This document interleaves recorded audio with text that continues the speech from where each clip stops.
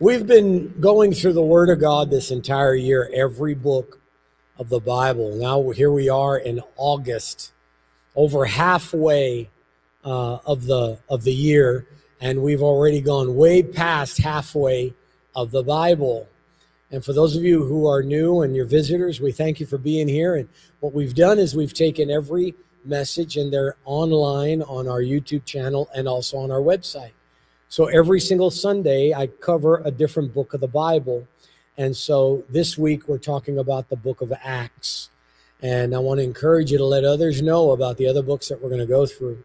There's a page that's being turned here when going through the book of Acts. It's also subtitled as the Ascended Savior, the Savior that ascends to be with us. And we're going to learn who he is. We've learned in the Old Testament that man is frail and sins, and they find themselves unprotected.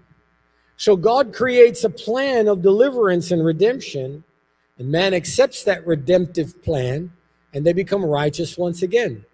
We've learned it through coming out of the Garden of Eden. We've learned it through the Ark of the Covenant and with Moses. We've also learned it through Noah. We've learned it through the prophets. After a while, God continued to build these plans through the children of God. He gave us the 12 different tribes, and man kept blowing it, and God kept creating new plans of deliverance. Until finally it got to the point where the Lord said, all right, I'm not going to use my people anymore. I'm going to go to the world. And he began to raise up these wicked kings like Nebuchadnezzar and Cyrus and others to be able to help create and build the temple of God. And still man kept blowing it. And so he said, I'm going to talk through all my prophets, and I'm going to prophesy to them that's going to come a new deliverance and a new Savior, a Messiah. And so man kept blowing it still. And every time man blew it, God created a plan of salvation. Man accepted the plan of salvation, and God redeemed them, and they became perfect again. Remember, the Bible and the Word of God is a three-part series. Man blows it, God creates a plan for forgiveness, and then man becomes redeemed or forgiven, and he's redeemed once again. And then man blows it again, and it's an ever-changing cycle. So now in the New Testament, which we started last week, with Matthew, Mark, Luke, and John, the birth of Jesus Christ and our Savior, Jesus, God said, that's it. I'm not going to use my 12 tribes. I'm not going to use the prophets. It doesn't mean he did away with any of it. He says, what I'm going to do is I'm going to come down myself, and I'm going to deliver them. And he gave us Jesus, who is also called Emmanuel, which means God with us. And now, to this day, all the way till the coming of Jesus Christ, we have this plan of salvation. And we accept Jesus as Lord and Savior. He comes and he moves into the temple of our heart. And he comes with all of his strength. And now he no longer reigns from a place so far away. He reigns and rules inside our hearts. And he prepares us that now the temple of God is with man, and that's what we're going to learn today. And it comes with a power of the Holy Spirit. Some people see the Holy Spirit as a mystical mist, a character or an emotion, but the Holy Spirit is actually a person. Just like Jesus was the person of the Word of God, the Holy Spirit is the person of the power of God. The person of the Holy Spirit we're going to be introduced to today in the book of Acts. The book of Acts in Spanish is called Hechos, which means the deeds that were done. The book of Acts is named Acts because it talks about the acts of the apostles. The apostles were the disciples that became apostles after the ascension of Jesus Christ. And then they received the baptism of the Holy Spirit inside his life. In Acts chapter 7, verse 48, we begin with this scripture. It says, "The Most High does not dwell in temples made with hands, but he dwells in temples that he provided. There was times past, God dwelt in the garden. Then God dwelt outside of the garden and dwelt in the chambers of the celestial. And then little by little, God found a place of his temple. And then from his temple, he would dwell and live in the Ark of the Covenant. And there was so much that was done well there. But now God is dwelling with us. Emmanuel, God with us. And that's where he says we're the temple of God. He doesn't dwell in a building like this. A building like this is not the church, though we refer to it as the church. But the name that is on the building is your name as a congregation. You are the church of Jesus Christ. Point to that person next to you and tell them you are the church of Jesus Christ. Tell them you are the church. You're the church. We, the church, meet and gather in the building called Center Church. This is the building of God that houses his temple. We are his temple. This place is anointed because we are anointed. Some people will say, oh, there's a curse here, there's a curse there. Nope, there's a blessing here, and the blessing lives in this house. We worship in this house, we learn in this house, and it's blessed because the blessing is on us. Wherever I go, the blessings of God go with me. That's the way you need to see yourself. Wherever you go, the blessings of God go with you. I put a post this past week of a place my wife and I went to, a very, very healthy place in South Padre Island called, what was it, Bear Baker or something like that. They make a custom-made ice cream sandwiches. They are nowhere near healthy. They are nowhere near good for you. But man, they taste great. And you get to pick your own cookies out. I know you're going to get hungry in a second. You get to pick out your own ice cream. They jam it together and they heat it up in this cookie that's this big. Oh my God, I want one of those right now in Jesus' name. Tony, help me. We walk into the building and it's completely empty. We walk into the restaurant, completely empty. No, even the workers were like looking at each other trying to figure out what to do. My wife and I walk inside there. We're looking at it and say, how's this work? We've never been here before. How's this work? Well, my wife ordered one and I ordered one. We didn't even share it. I regretted that later. But we went ahead and ordered it, and we got over to the cash register. And when I turned around, it was like buses of people had let out. And there were all these people inside the building placing orders. And the line went all the way outside the door. And there were all these people trying to get into this little tiny boutique of an ice cream shop. And I looked over to my wife and I said, look at that, honey. The blessings of God follow us everywhere we go. Everywhere we go. This is not something new. We learned this many years ago. I'm in as far back as 1989 in Topeka, Kansas. Walked into a travel agency. That's how long ago it was. There was a travel agency. They don't have those anymore. We went to a travel agency the last few minutes of the day when they were about to close the door, knowing that there wasn't anybody going to be there and they'll take care of us. And when we walked in there was nobody there. And then one right after another, people kept walking in. So finally one of the agents said, we better lock the door. We're already closed. And they got all these people waiting for them to finish with us. Children of God, I want you to know the blessings of God reside in your life. And wherever the children of God go, blessings follow right behind you. The Bible says, these blessings shall come upon you and overtake you. The blessings of God come on you because you are a child of God. In 1 Corinthians chapter 6, verse 19 and 20 says, your body is the temple of the Holy Spirit. Your body is the temple of the Holy Spirit. Come on, do this right here. Put your hand right here on you and say, I am the temple of the Holy Ghost. You're the temple of God. You are the temple of the Holy Spirit who is in you, whom you have from God. You are not your own. You don't belong to you. You do not belong to God. If the Holy Spirit is inside you, you don't belong to God, for you were bought. You were bought at a price.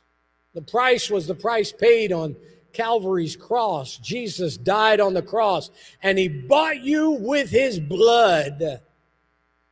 The price of your soul was the life of God. The life of God became death so that way you could be bought. You are valuable. You are expensive. The life that said, "Light be," died for you.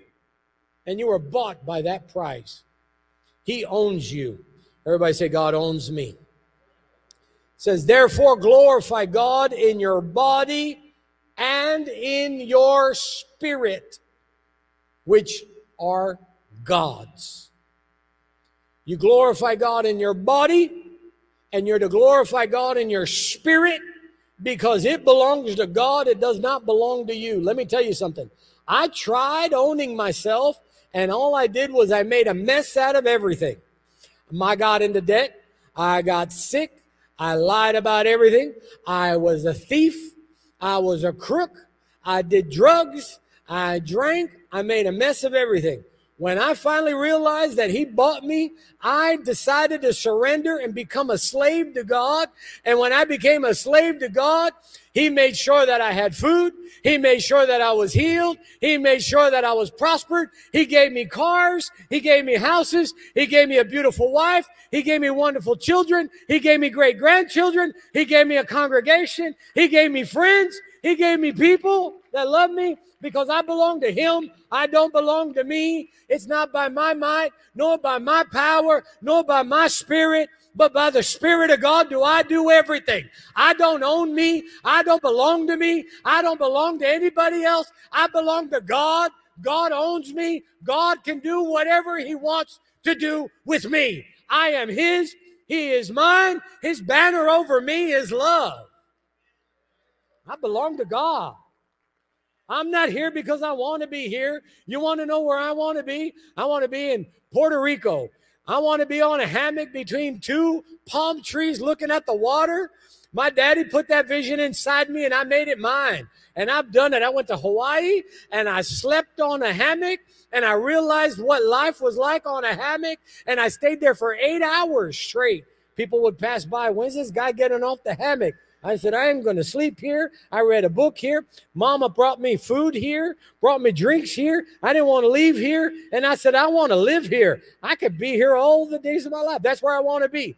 But because I don't belong to me, I belong to God. If God wants me on a hammock, he'll figure out how to get me there. If he wants me in Hawaii, he'll figure out how to get me there. If he wants me in Pharr, Texas, he'll figure out how to get me here. He wants me in front of you because I belong to him and I don't belong to me.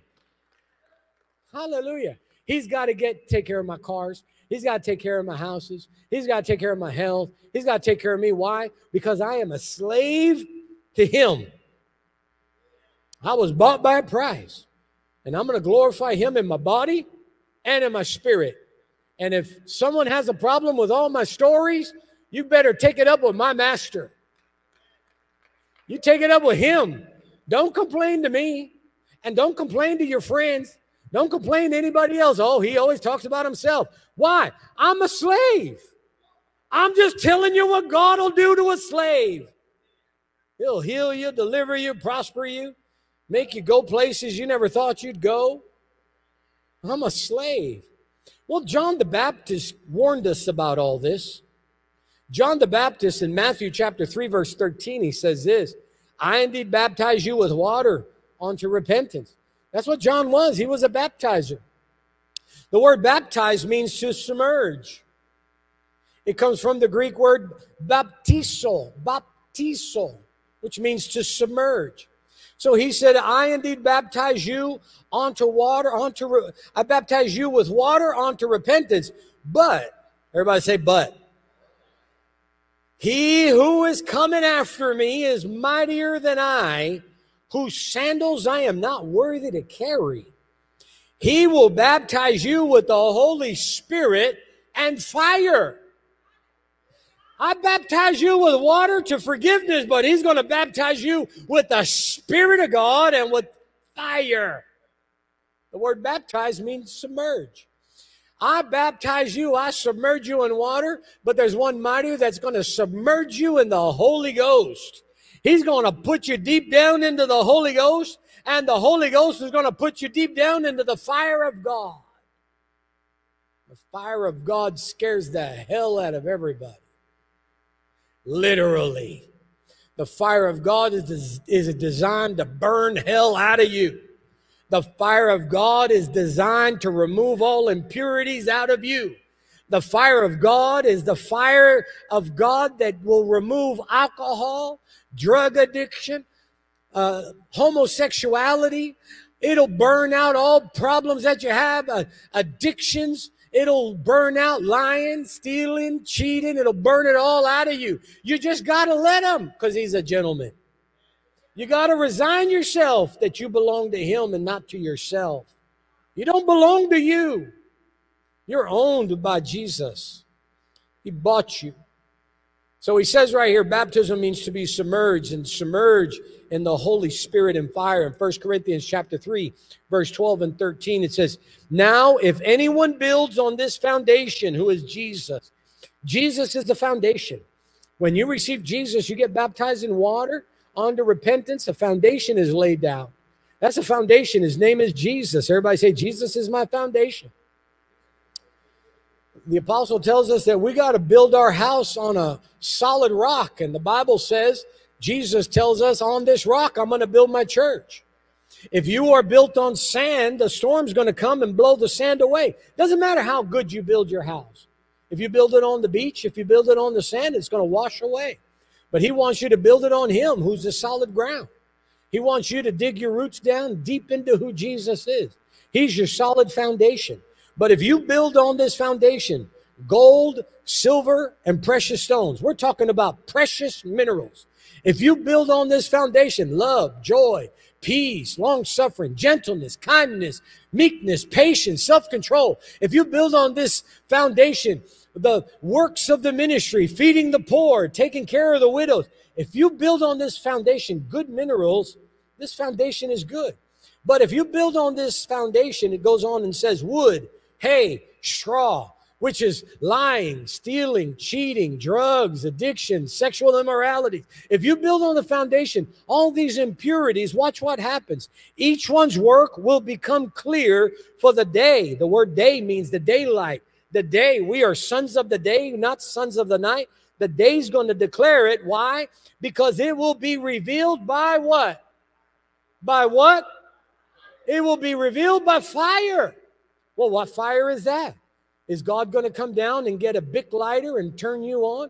Is God going to pour gasoline on you and try to ignite you by fire? No. He's going to baptize you in the Holy Spirit, and with the Holy Spirit, he's going to submerge you into the fire of God.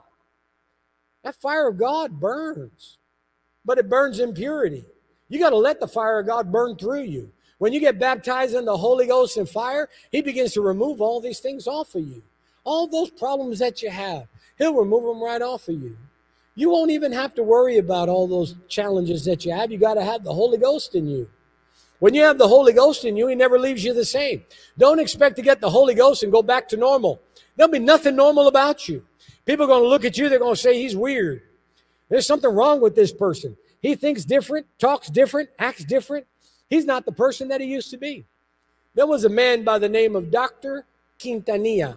Bro, you remember Dr. Quintanilla. This doctor was a doctor. He was an herbalist. He used to teach curandismo at Pan American University. Many of y'all don't know that Pan American University used to teach curanderas. Used to teach people how to be curanderas. For those of you who are watching from somewhere in California or Wyoming, curanderas are witch doctors. And entering into witchcraft, they try to use the name of Christianity. And this guy would provide to all the different curanderas all over the valley. When he came to the church one day, he heard that my father was having a long revival on healing. It was a 21-day healing revival. And he decided, somebody's moving into my territory. And he says, I'm going into that church. Who's this curandera who's going to try to move into my territory? When he came in dressed all black with a black hat and black boots, black belt, black pants, black shirt, everything black. And he came right in. When he came in, everybody freaked out because everybody knew who he was. He used to be on the newspaper all the time. He was a bad guy, a witch doctor.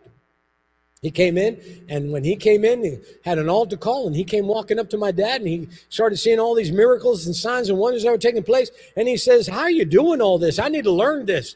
He said, because we have to use, chicken foot and eggs to be able to do this, and you just do it by laying hands on them. How do you do that? And my father began to minister to him, and the man ended up accepting Jesus as Lord and Savior. And then he put all this down, and one day he calls the church, and I'm in the office, and he says, hey, Pastor Clark, got to ask you. He says, well, I just read in this Bible that I should be baptized in water and the Holy Ghost. What does that mean? And so I told him what it was, and I said, we have water baptism once a week or once a month. Come on in and at such and such time of the month, and we'll water baptize. He says, do I have to wait till then? I said, well, no. If you want to get baptized this weekend, I'll fill the bathtub, the baptistry up right away, and I'll baptize you this weekend. He goes, do I have to wait that long? And I said, well, no. Do you have a pool? Well, I haven't baptized you in a pool. And he goes, no, I don't have a pool. He goes, but I got a bathtub. I said, well, you fill that bathtub up. Make sure you got a pot of coffee ready. I'm on my way. And I got in my car and I drove all the way to his house in Harlingen. And when I got there, he and his wife were in their swimming suits in the middle of the day. And I went into the bathroom with both of them. And one at a time, I baptized them in the water in the name of Jesus. When they came out of that bathtub, they began to pray in the Holy Ghost. They began to pray with other tongues. I said, this is incredible. This is the first time I ever baptized anybody in the bathtub and came out praying in the Holy Ghost. And they were completely changed. Several months later, I got a phone call from him. He said, hey, Pastor, I need your help. I said, what's going on? He said, my daughter's got a problem. I said, what kind of problems your daughter got? He says, well, you got to come over here and talk to her. I don't know what's going on either, but can you explain to her what's going on? I said, okay, I'm on my way. I get over there. And when I get there, they're sitting down, and he, Quintanilla, and his wife, all loving and everything, sitting there hand in hand, big old smile, beautiful. And I look at the daughter. The daughter's mad at me. She said, I don't know what you did to my dad and my parents. I said, what do you mean? Well, you did something to them. Look at them. And when I look at them, they're like this. I said, what? What are you talking about? He said, look at him. My dad is a hard man. He's a mean man. But look at this guy. He's all happy, laughing all the time, talking good. There's something wrong with him. And I said, well, is this a bad thing? He said, I don't know what it is, but it's not my dad. So I told her what happened. She says, well, I don't know about this. And I said, well, what do you want me to do? You want me to put that bad spirit back inside him? She goes, I don't know. And I said, well, I think you need to get saved. She goes, well, don't do that to me, she said. And she wouldn't accept it. She completely denied it. But this man, to this day, if he's still alive in Jesus' name, if he's still alive, it's baptized by the power of the Holy Spirit, completely changed his life. God, he completely got rid of all the herbs, got rid of all the supply. He said, I can't do this anymore because I'm not my own anymore. I belong to God. I don't belong to me anymore. And God began to prosper him in businesses and other areas. That's what the Holy Ghost will do for you. That's what the book of Acts is about. It's Hechos. Acts chapter 1, verse 8. Watch what happened. Jesus makes this statement in Acts chapter 1, verse 8. Jesus tells him, he says, but you shall receive power. Everybody say power. The word power in the Greek is dunamis, which means chain reacting power. He says, you shall receive chain reacting power after the Holy Spirit has come upon you. And you shall be a witness to me in Jerusalem, in Judea, in Samaria, all the way to the ends of the earth. Here's what happened in the book of Acts. God said, I am with you by Jesus, and your sins are forgiven, but now I'm going to put my power inside you by the Holy Ghost, and your life will never be yours. Your life is mine, and I want you to be a witness to me everywhere that you go. You will not walk by your power. You will not walk by your sight. You will walk by my spirit, saith the Lord. You won't have to worry about sin. Sin has to start worrying about you. You hear what I said? You don't have to worry about sin. Sin has to worry about you. People all around you will start changing. You'll start talking different. You'll start acting different. And people all around you will start wondering, what just happened to you? Man, you're talking totally different. You're speaking a language I've never heard of before. You're doing things and you're saying things. There was a guy by the name of Ropel. Ropel was a bad guy. Every weekend he would go to cantinas just to pick a fight because he enjoyed fighting. He'd go get a couple of brews, he'd put them down, and he'd find the biggest guy that he could find, and he'd begin to lay them out, just punch them all out. Ropel was 60-something years old when we met him. His hair was all the way down to his belt, had it all braided up over here. He had a beard that came down just as far as his belt, too. He had these sunglasses on all the time, tattoos everywhere. He looked like he just got off a Harley Davidson. He comes walking into the church one day, and he takes a seat right there, right about where you are, Vince. And we're preaching the gospel, and we're preaching hard. I'm looking at this guy, man. This guy looks like a bad guy. He's going to take me down. But what's he doing here? He needs a life change. And we finish ministering, and my wife begins to move in the gifts of the Spirit and starts laying hands on the sick. And Ropel came up. And when Ropel came up, man, my wife went to go lay hands on him. She didn't even get close to him. Ropel ends up falling back about 6-7 rows back, and I'm not exaggerating. I mean, literally just started falling backwards. Took out 6-7 rows in the front of the church, all the way to the back, and fell out. The next day, we were having this revival. This was during the revival time. The next day, he came and he said, "Hey, sir, I need to ask you something." I said, "What's that?" He says, "Your wife is strong." I said, "Okay, well, I knew that.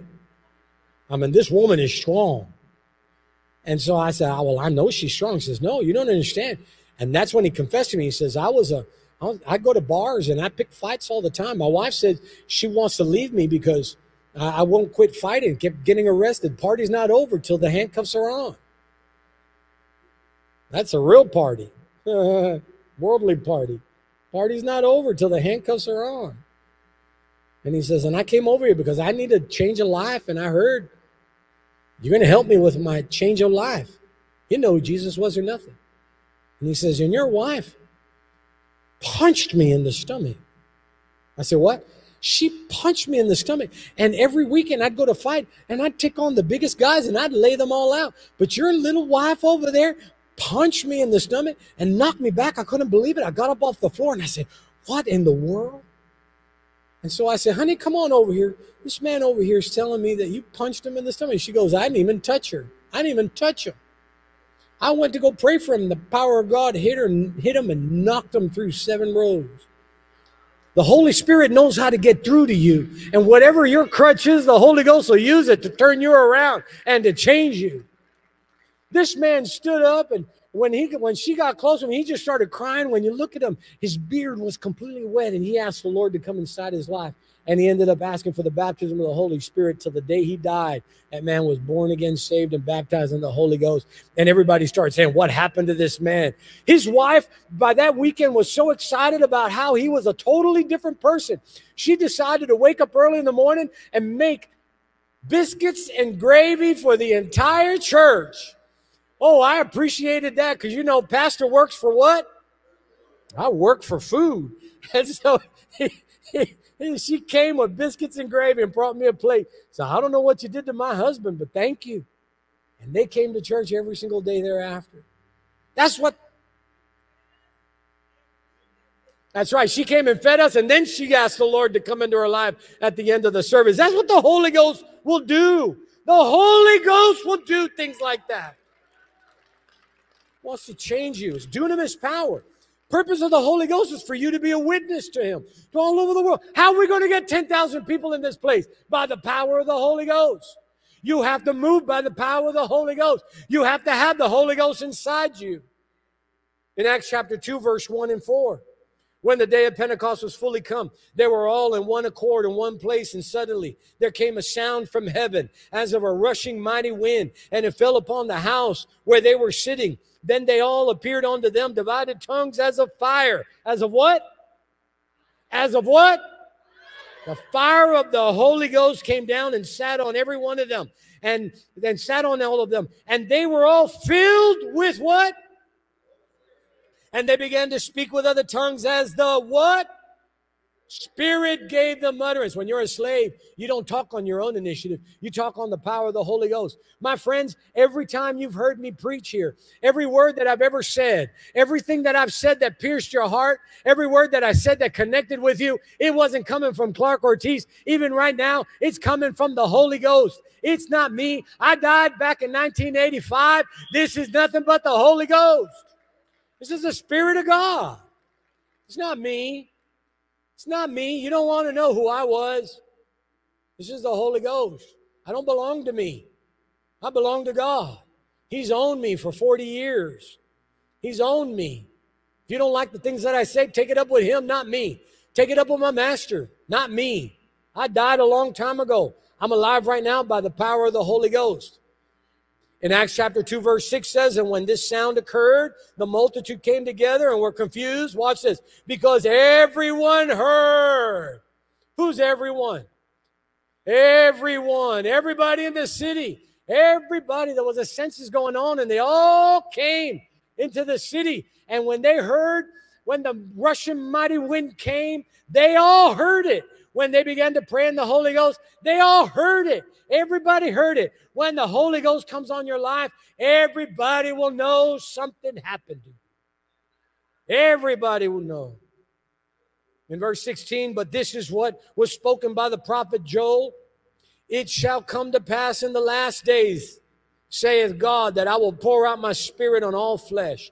Your sons and daughters will prophesy. Your young men will see visions. Your old men will dream dreams. The Holy Spirit operates in the supernatural, in the inner man. He wants to change your flesh, and he wants to change your spirit. He wants to change the outer man. He wants to change the inner man. He wants to change everything about you. In Acts chapter 28, we find the Apostle Paul, the very last chapter of the book of Acts. The Apostle Paul wrecks on a boat. He makes his way swimming to the shore. The natives of the shore, they see him, and they thought most certainly this guy was judged by God. And they were thinking of Job when he was thrown out of the water and swallowed by a whale, swallowed by a big fish, and then was spit up. They probably thought he was spit up. He was judged by God. They said, look at him. This guy's going to die. He's judged by God. And when they saw him, he gets up and they realized, oh my gosh, who is he? And so they went ahead and they accepted him in, and they decided to make a fire. And the apostle starts picking up some sticks. And when he picked up sticks, he put it down there, and they lit the fire. When he picked up the sticks, the snake comes out of there and bites him on the hand. And when they bit him on the hand, they said, there's the judgment of God on him. He's going to die of this serpent. But instead, when that snake bit his hand, the Bible says, watch this. He says, and it happened. It happened that after Publius laid, let me back up here. Verse 28, verse 5. But he shook off the creature into the fire, and he suffered no harm. That snake took lodge on his hand, and he just went like that and shook it right off. And then they were watching to see what would happen to him, and nothing happened to him. And they said, oh my gosh, he must be a god. That's what they were saying. See, it was the power of the Holy Spirit that was working, and they didn't even know that that's what they were seeing. They see him, he's saved by a shipwreck, he's saved by a snake being bit, and they saw all this stuff. And then watch what happens in Acts chapter 28, verse 8 and 9. And it happened that the father of Publius lay sick in the fever, in the dysentery. So Paul went to him and prayed and laid hands on him and healed him. So when this was done, the rest of those on the island who had diseases also came and were healed. When you have the Holy Ghost on you, it doesn't change one person. It doesn't change two people. It changes everybody around you. Everyone around you will be completely transformed and changed. He'll heal everybody. I don't know how many times I've seen people go and receive healing by a man or a woman laying hands on them. We sent a couple to Valley Baptist Hospital one time in charge of hospital visitations to pray for the sick. And then they came back after several months to a year. They came back. They said, Pastor, the hospital just kicked us out. So what do you mean you got kicked out? He said, well, we've been praying for the hospital, for the heart floor, the whole heart floor. And so we went over there to go pray for them. You know, they put scriptures in pillowcases, and they would put pillowcases on the head of the patients, the heart patients. They would lay hands on them and all that. And he says, well, we went over there with our pillowcases one time, and there was nobody sick. So we went to the second floor where there were cancer patients, and we started praying for the cancer patients. And so when we got there today, we went over there, and they said, hey, you can't be here. So what do you mean? We got a permit and everything, we could be here. He said, no, you keep praying for the people. There is no patient on the heart center, and there are no patients in the cancer center. You're bad for business. You got to get out of this hospital. And they threw him out of the hospital. They threw him out of the hospital because all these people, 2 floors, they were going to go floor to floor. And everybody, can you imagine a whole hospital shutting down because there's no more patients? That could have happened. Well, we said, let's pray. And we went to the Holy Ghost, and the Spirit of God said, pray for a new person. And my wife and I were getting our house remodeled one time, and we decided to stay in a hotel during the weeks that it was going to take. And my little son would go out and meet everybody. He said, Daddy, you got to meet this couple over by the breakfast. And we went over to the breakfast place, and there's this husband and wife. And I said, how do you do? And they said, we're doing good. I said, my name's Pastor Clark Ortiz. And I always say that because I want them to know I'm a preacher of the gospel. So I said, I'm Pastor Clark. Oh, you're a pastor? He said, yeah. Well, what are you? He said, well, I'm a chaplain. I said, yeah, you're a chaplain? What are you doing here? He says, well, I just took the position as being a chaplain over the Harlingen Valley Baptist Medical Association. I'm the chaplain of the hospital, and I start tomorrow. And I said, oh, I need to sit down and talk to you. And I sat down and talked to him. He was spirit-filled, and he just took that position on. I told him what happened, and he said, Pastor, when I get all settled in there, I want you to come in there, and I'm going to relicense everybody in your church that wants to do it. And he ended up giving us all licenses to go back into the hospital. That's what the Holy Ghost will do. That man, God bless that man all the way to one day I turned on the TV set. He traveled around. He ended up going back into the military, and he became a chaplain for Washington, D.C. during President George Bush's tenure up there in Washington, D.C. The man today is retired from the military. God will do things like that for you under the power of the Holy Spirit. My friends, the Holy Spirit wants to come in your life. That's what the whole book of Acts is. And every book we talk about from this moment forward are words and messages that are preached by the power of the Holy Ghost.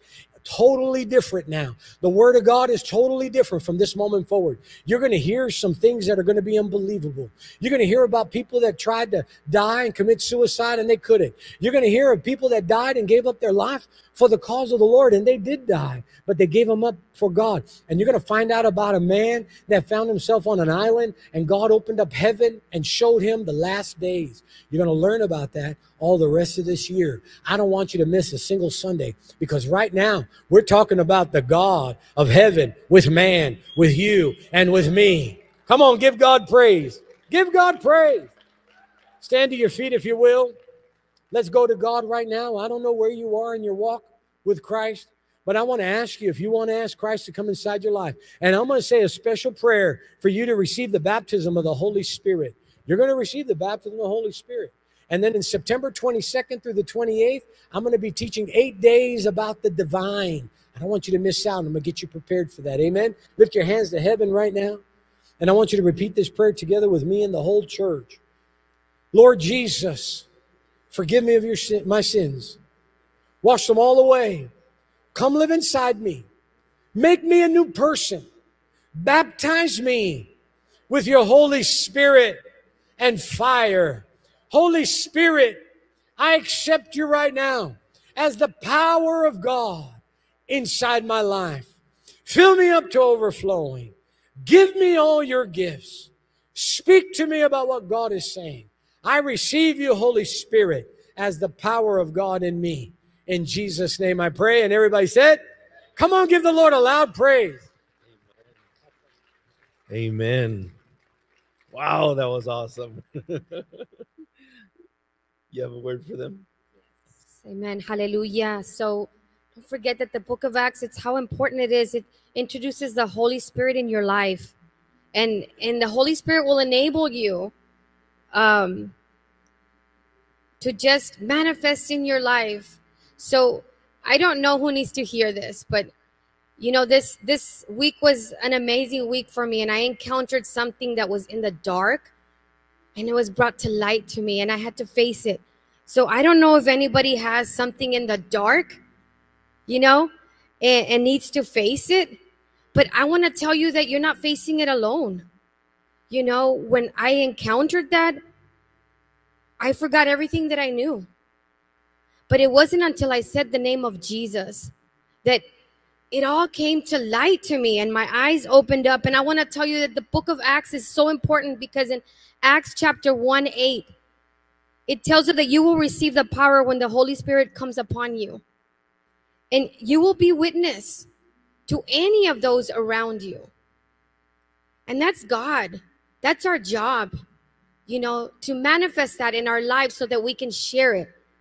Remember, embrace a transformation and empowered your life through the baptism of the Holy Spirit with an open heart. Open your heart and receive, because you don't know when you're going to face what's in the dark. Okay? You don't know. And I wasn't ready for that. But I'm so glad that I remembered the name of Jesus, because that instantly I had no fear for what was in front of me. And I led that person to Christ. Okay? Amen.